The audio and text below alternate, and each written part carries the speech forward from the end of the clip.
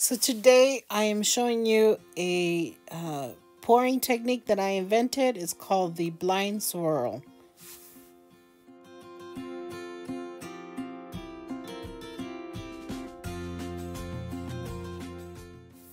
Okay, so this is how we layer our cup for the swirl technique. Well, the blind swirl technique. So first I put in a metallic. For this, in this instance, I put first copper, then white, and then alternate, black, white, black, white, black, white. Now this one, I'm making the layers of black thicker than the ones of white. And then on the next one, I'll make the layers of white thicker than the layers of black. And I'll use a different metallic on that one. I'm gonna use a gold. Again, this is just a layer. This is just a technique I came up with, and I did it kind of as an accident, but then I really liked the effects that I did, so I decided to play around with it. And so yeah, so the best effects that I get with this technique is by using just two colors, a dark and a light, and then like a third that, I mean, the third is not really necessary. I just put it in just for to break up just the black and white, or I've done it with purple and white monotony, but it, like I said, that metallic is not really necessary. Nonetheless, I did put it in for this one. So I layer my first cup. Now I'm layering my second cup. And like I said, with this one, I started with gold, then white, then black, and so on until I run out of room in the cup. For this, because I'm using a 24 by 30 inch canvas, I only really need like around 25-ish ounces of paint. But I'm gonna go ahead and layer the full cups, just so that I have plenty of paint, since I'm trying to show you this new technique. In here, the white does have a little of the pearl medium, which will unfortunately crack or fracture. I think that's more of the accurate description. It fractures some of the solid paints, and yeah, but I think it's still going to be nice. Hey guys, so today I'm inventing a new technique. I call it blind swirl. Why? Because basically I do a swirl. Okay, so in my cup I poured alternating layers of black and white. So in this cup I have thicker layers of black, and this one I have thicker layers of white. And in this one I've also, the dogs are having some issues outside, sorry about that. So this one has a little bit of copper, this one has a little bit of gold. So I'm going to, the trickiest part of this swirl technique is identifying which cup you want to do first. So because I'm not much into like super dark stuff, I think I'm going to do the black, the concentrated black first. I'll do a swirl of that, and then I'll go back with the white one in the opposite direction. So here we go. So this is a 24 by 30 canvas. So 32 ounces of paint is more than enough. So we should be fine. Okay, so I layer my cup, and so I'm gonna start from a outside of the canvas coming in and around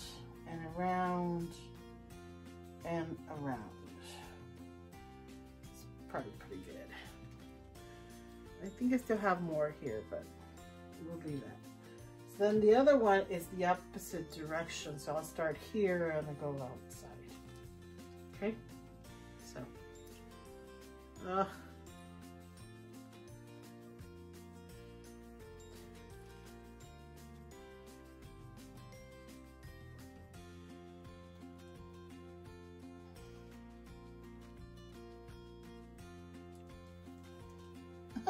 it's gonna the cup has a mind of its own. It wants to move. It wants to slip from my hand. Okay, I have my finger in there. So now I'm just gonna pour the extra one in here because I don't want to waste any paint. So if you watched Fairy Kisses, you'll recall that my heat gun was not working, but somehow I was able to get it to work. So I used it here. Now what I'm doing is just basically tilting the composition just enough to join the different swirls together so that it begins to move as a whole. And yeah, so that's just the point right now, is just getting it to just covering the empty spaces of the canvas.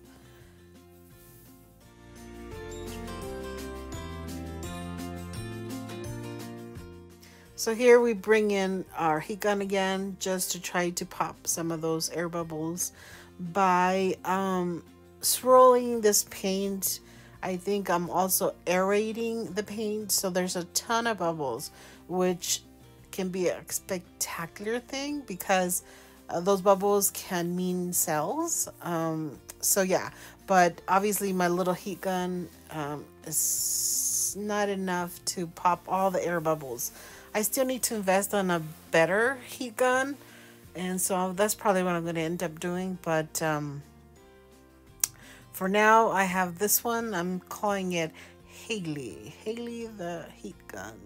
Haley because it sounds small and the heat gun is super small. Okay, so even though I had a hard time putting on my gloves, we're ready to tilt. So according to the Massey Art Studio, it's tilting time. So basically here, as always, when we're tilting, the reason why we're doing it slowly in the beginning is because we just want to open up some of the stripes and some of the colors to see what's underneath and to get a sense of the overall composition and see what makes sense for us to drop off the canvas and what we want to keep. So obviously this black, I love the black with all the little specks of white, because that's going to turn into a little cells. Now, so I'm going to try to keep some of it, but there's so much of it so that I don't necessarily have to worry about it. I am a little scared about this, these white patches, but because there's paint underneath, I think we'll see some translucent areas and they'll look more like snow or like fog, or in some instances, if when we get the cells inside and it's white, sometimes it looks like a snow leopard, or like a snow owl. I don't know if you've ever seen a snow owl. It's so super pretty. So yeah, so here I'm hoping that I'll be able to keep most of this white, because the white has a tendency of looking transparent or translucent, and then we see some really interesting things inside of it. So yeah, so I'll try to keep as much of that as possible. And the black also looks really interesting, but I don't like the dark as much.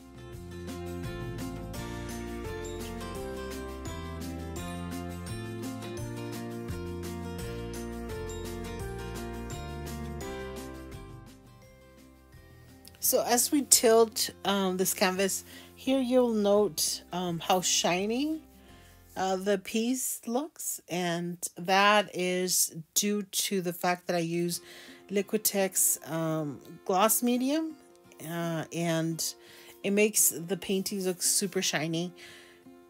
But it is kind of an expensive, you know, medium, but I think it's worth it. It makes such a huge difference.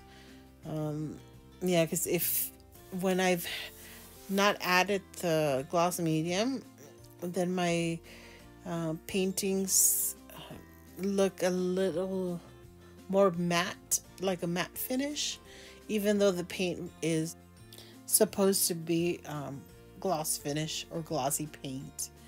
So yeah, so if you're able to afford it, I definitely recommend that, using the gloss medium, Liquitex Gloss Medium. Now Mina Belegas, she uses varnish, the Liquitex varnish, in her pores, and hers look a lot more shiny, but the varnish is like twice or maybe 4 times as much as the gloss medium. So you know, I prefer to go with the gloss medium because I can't afford the varnish to put it into the pour itself. Obviously I use the varnish after to seal the paint, but I don't put it in the pour itself. Okay, so here, back to here. So at this point, I want to keep as much of these colors as possible. And unfortunately, I think, or fortunately for individuals who do not have my limitations, I think this technique can be like amazing, especially because y'all will be able to control more of the composition as you tilt. For me, it's a little harder because I don't see it at the time that I am tilting it. I mean, I see it through the monitor. You know, I think, you know, based on how much I use this monitor when I'm doing this, I think I would have been like an awesome robotics surgeon, you know, or like a surgeon that uses robotic arms, because yeah, I mean, I remember training on it briefly for an assignment I had for my professional physiology class. And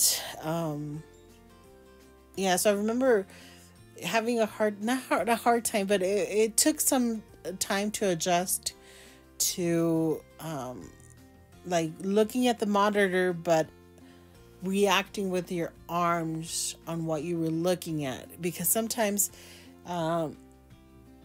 what you saw was backwards of how you were supposed to do it.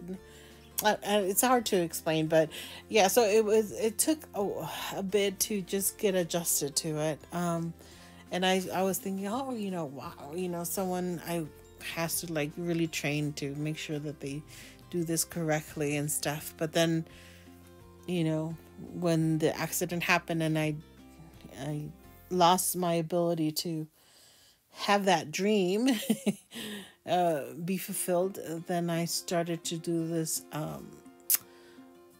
this art as therapy, and I ended up utilizing this monitor to help me with pretty much everything. Even taking classes, I use the monitor so that I can figure out like basic sentences and stuff like that. And then also, obviously, I fully take advantage of VoiceOver on all the Apple and Mac products. I'm so thankful to Apple for or all their accessibility programs that they instituted. It's super helpful. Even just having Siri on my phone is perfect because I can, like for example, I can ask it to read me the last text I received. I can also my smartphone. I have apps that tell me like the different bills, what denomination they are. I also have one that tells me about the colors and stuff like that. Now, I have pretty good. Well, I had more, but I still have pretty good color contrast. But there are some colors that I don't see as they appear to other people.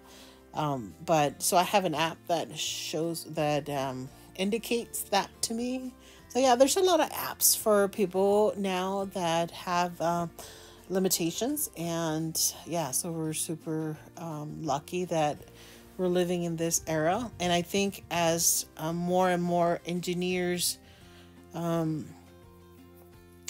or more people with limitations become engineers, more accessibility products are being built for.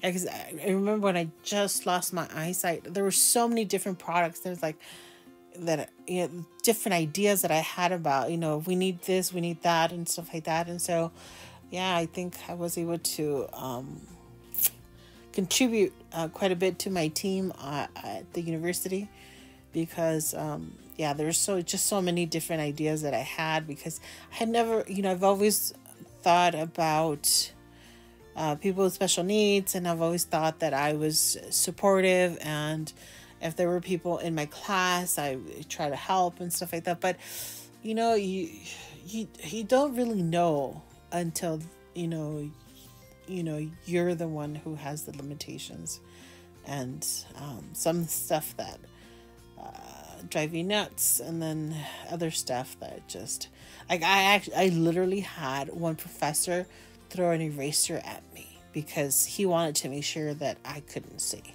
And of course, he hit me. I was so mad. I cried. I ran out crying.